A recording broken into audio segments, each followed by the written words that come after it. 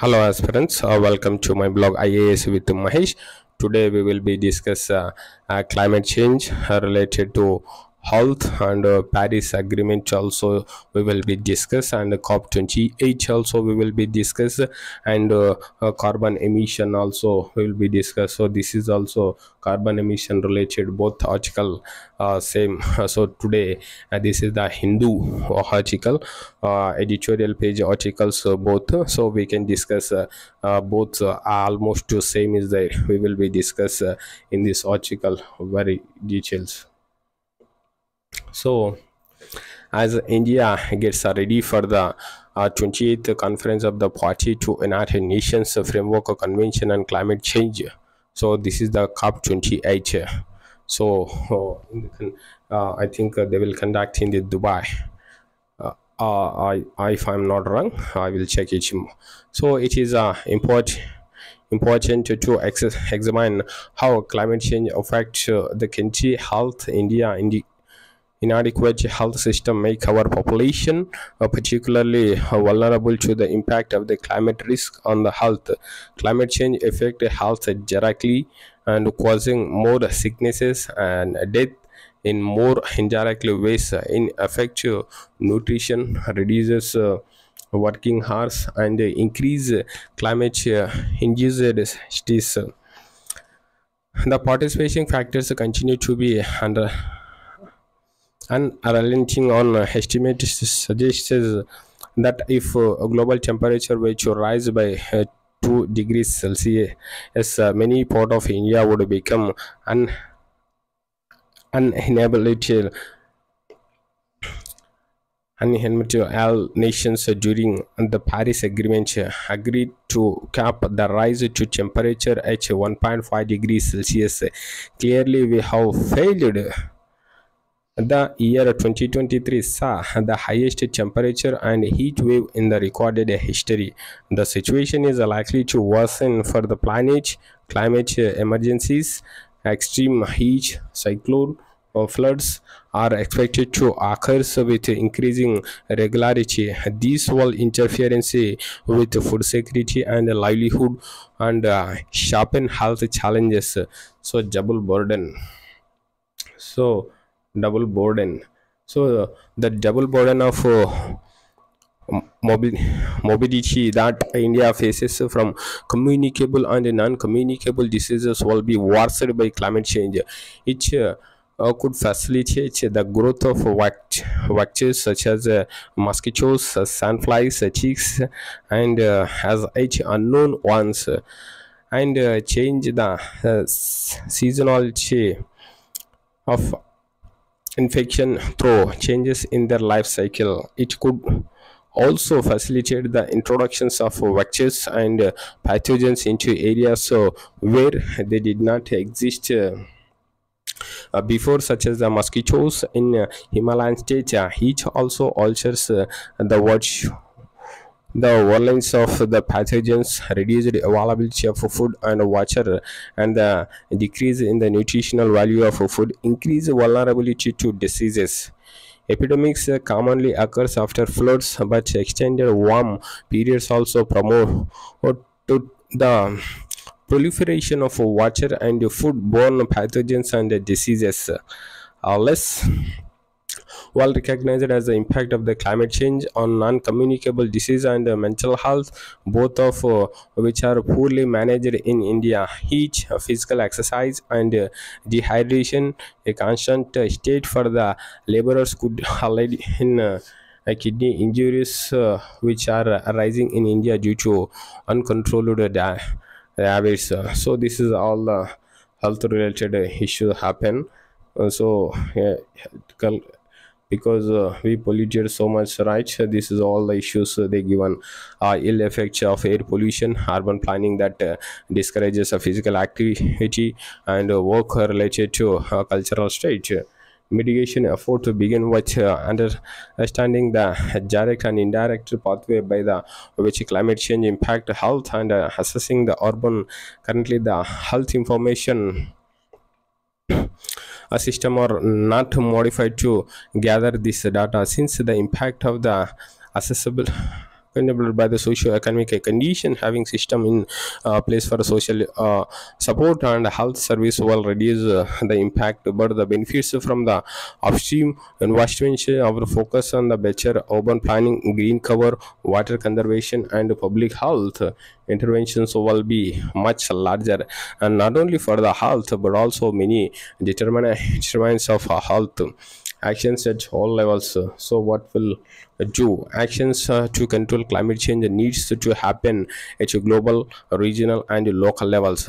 Pathway of climate change and their impact will determine the appropriate the area of intervention to achieve this. India has to recognize the climate change and its impact on health as a problem that can be and need to be addressed. Researchers who work in this area need to come up with policy options for action. National, state, and local governments have to decide to act on the policy options that have been generated by the research. Only when there are three streams of problem stations, policy options, and political decision making come together is meaningful changes likely to happen. It will be worthwhile to examine if these necessary conditions have been satisfied before expanding. That's a change in the status quo on climate change and its impact on health. So this is a completely climate change related article, how health impact, what to do, what not to do. We are so much cutting the trees, and forest also almost decreasing day by day. So this is all about a climate related issue they given in this article. We have to read it today. Hindu article you can go through and you can make it some bullet point, because COP28 related aspect they mention, and the Paris agreement also they mention, and some climate related issue also mention some bullet points. So this is the main literal pages. So now we will be discuss another article also. Alarming countdown, all nations must strive for net zero carbon emission. So this is a target was there, but nobody, I think it was not reached. Challenge. So the title of the United Nations latest report, broken record, is a clever pun. Not only does it suggest the previous warning of the consequences of rising greenhouse gas emissions are being ignored, but also wait. But also that a new ceiling are being breached. The annual emission report usually timed close to be beginning of the climate talk it's in sharper language that progress since the Paris Agreement of 2015. So Paris Agreement 2015 came out, has been tried. The started goal was to keep a temperature from rising over 2 degrees Celsius and as far as possible below 1.5 degrees Celsius of pre-industrial level. In the last few years, so much of the consensus has been that we should be directing all our efforts towards keeping it below 1.5 degrees centigrade. The broken record report, however, suggested that accounting for all commitments made by countries as per the Paris Agreement to minimize their economies and reliance of fossil fuel temperatures would still result in an overshoot of 2.5 degrees Celsius to 2.9 degrees Celsius by end of the century. To keep temperature below 2 degrees Celsius emission by 2030. So up to 2030 we have to keep it below 2 degrees Celsius. So must be cut 28%, and for 1.5 degree they need to be shaved by 42%. Despite many countries having promised to be net zero, meaning no net carbon emissions, the report does not think these promises are credible, and even In the most optimistic scenarios, the likelihood of keeping emission below 1.5 degrees are 4 percentage. However, it is not as if the Paris Agreement has been infrastructure. The greenhouse gases emission in 2030 based on policies in place were projected to increase by 16% at the time of adoption, to increase by 16 percentage adoption of Paris Agreement. Today, the project increased is a 3 percentage. To keep temperatures below 1.5 degrees Celsius, annual emissions must reduce every year until 2030 by 8.7 percentage. What the report says is that the world collectively emitted 57.4 billion tons in 2022, an increase of 1.2 percentage of over 2021. The pandemic saw 4.7% of drop in emissions, but the projection for 2023 suggests that the globe is nearly back to pre-pandemic emission level.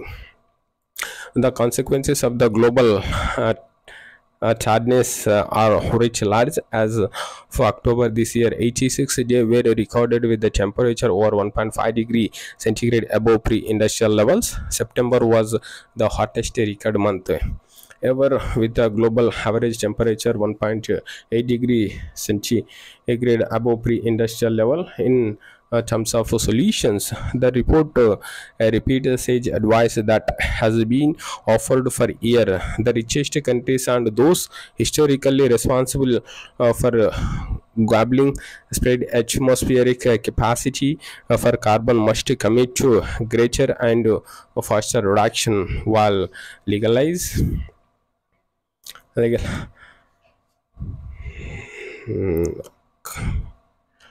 legalize and net picking have been characteristics of a climate summit. Precious little time remain for the world to get its act together. So this is called Hencher article for carbon emission and net zero target also is there. And carbon emission we will be decreased up to 2030 according to Paris Agreement. 2030 we have to put it 2 degrees Celsius maximum as much as possible.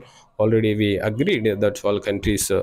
So this is related to the COP 28 and Paris Agreement and net zero emission. So this is what today article. Tomorrow we will be discuss another article. Till then, bye bye, see you. So please subscribe and share and like it this video as much as possible. You can share it who are preparing for the competitive exam, irrespective of the exam. It is useful for these articles. Okay, till then, bye bye.